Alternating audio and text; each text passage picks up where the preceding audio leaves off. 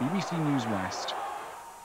The only surprise was that it took 51 minutes for them to score. Goal ace Barry Hales netting his 19th of the season in front of his adoring fans. And they didn't have long to wait for Rovers' second. Peter Beadle marking his return from suspension with a towering far post header. Wycombe briefly threatened a comeback 20 minutes from time when former Swindon Town striker Keith Scott demonstrated his aerial prowess. But youngster Tom Ramosset delivered the knockout punch after yet another blitz on the Wycombe rearguard. The Welsh under-21 midfielder finding the net for the second match in a row. Its next stop, leaders Watford, where another victory would be good news for both Bristol clubs.